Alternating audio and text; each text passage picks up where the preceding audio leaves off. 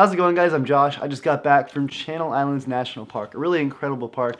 And rather than doing a vlog, I thought we'd do something a little bit different. This is 10 reasons why you should visit a national park. And this is footage not just from Channel Islands, but I think the 9 or 10 other parks I visited in the last year, as well as photos I've taken from these parks. Anyway, let's get into it. Number 1, this is some of the most beautiful nature you've ever seen. It's what inspires Thoreau, Emerson, and countless writers. It's what presidents like Teddy Roosevelt and FDR fought to protect. And some of the most strikingly majestic land in the US, preserved enough to maintain its beauty and natural ecosystems, but developed just enough to provide well-maintained trails and campgrounds to make this beauty accessible and somewhat safe. That sounded really pretentious, but true. Number 2, on the topic of accessibility, national parks are some of the cheapest US vacations you could possibly take. Campgrounds are $15 a night, entrance fee to the park is usually $25, and the rest of the park is infinite free entertainment. So if you want to take the cheapest US road trip possible, go grab yourself a sleeping bag and you'll be set. Back to beauty for number 3, these national parks are usually a photographer's wet dream. Amazing bodies of water, lakes, oceans, rivers, or swamps are usually plentiful in the park. And water aside, there's so much to shoot, and you'll never catch a better sunrise than in a national park, let me tell you. Number 4, maybe cameras aren't your thing. Well, how about just observing the incredible animals you've probably never seen before outside of a zoo in their natural habitats. You get to experience these entirely new ecosystems here. And if that doesn't inspire a love of science and biology, I really don't know what will. Number 5, suppose you hate animals, photography, water, and beauty in general. How about people? Because you're gonna meet some of the nicest, most interesting, and diverse groups of people in these parks. You help me? Oh, of course. Yeah. Just this one? Alright, guys. National Park on 3. 1, 2, 3. National Park! Thank you so much. Happy New Year. Locals on day trip, people traveling cross country, and tourists traveling from across the world. And trail culture is remarkably friendly, so everyone you pass is probably going to say hi, and people are always down to lend a helping hand or have a conversation, so go talk to some strangers. We just bumped into the hitchhikers we found on the way here. Hi. Hi. What are your names? Gianluca. Michael. And where are you guys from? We are Italian employee. It's the second time in this machine. Number 6, you might be thinking, well, sorry, I actually hate people. Well, me too, and that's why national parks are great, because there's no cell phone service. They are the perfect place to be truly alone. And we're not talking just like Home Alone 3, you're alone in your house for 2 hours. We're talking you're the only person or group of people for a couple of miles. We're officially the only people in this area. Woo! Go back! Rice and beans! James! You're truly alone. Whether you're by yourself or just with a few close friends, you're guaranteed to have your own space, perfect for relaxing, clearing your mind, and just bonding with your friends. Or self-bonding, if you're so inclined.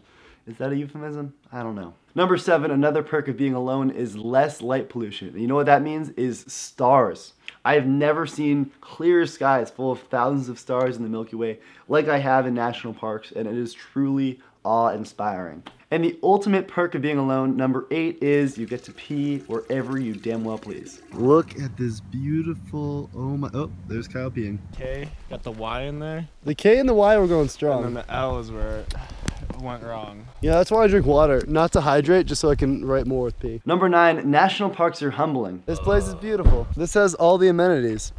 Table. That's about it. You're gonna be sleeping on the ground, cooking outside, eating way too many PB&Js. You're roughing it with limited resources, which makes you really appreciate what you've got. The best meals I've ever eaten have been made on a propane stove after a long day of hiking because you know you've worked for that meal. And as a result, you also appreciate modern luxury more than ever before. The best showers I've ever taken have been after 4 or 5 days of camping, and the best night's sleep I've ever had have been in my bed for the first time in a couple days because you've been sleeping on the ground. Incredible. And finally, number 10, national parks are the ultimate customizable adventure that'll make you love your country in a new type of way. There's something for everyone in these parks, and while my friends and I like roughing it in tents, many parks have nice, cozy lodges and restaurants available. And there's a massive range of activities you can do: hiking, reading, swimming, kayaking, scuba diving, climbing.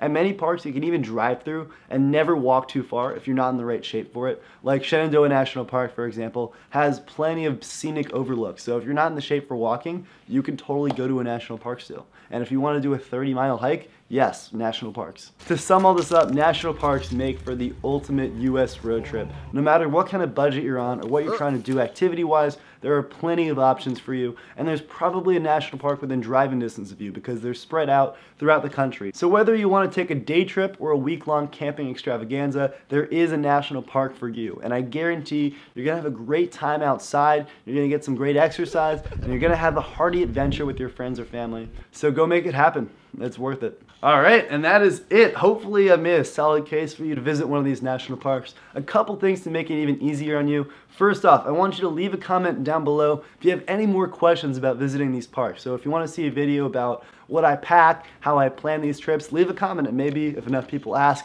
I can do it. Second, I'll be putting a link down below to a national park map so you can see which one is closest to you. And if there's not a really close one, there's probably a great state park nearby as well, or any park that'll do the job with the camping and all that great outdoorsy stuff.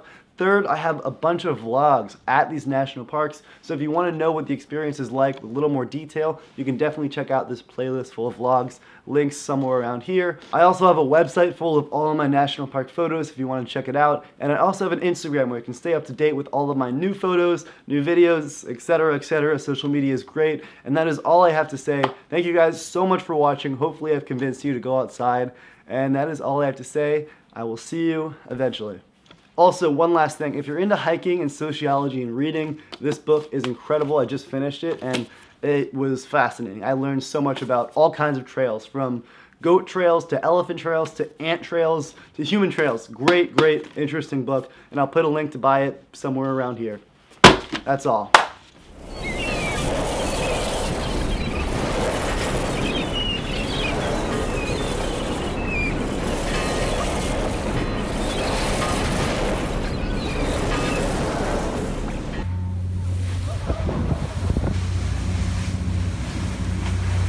Can you tell what he had for breakfast?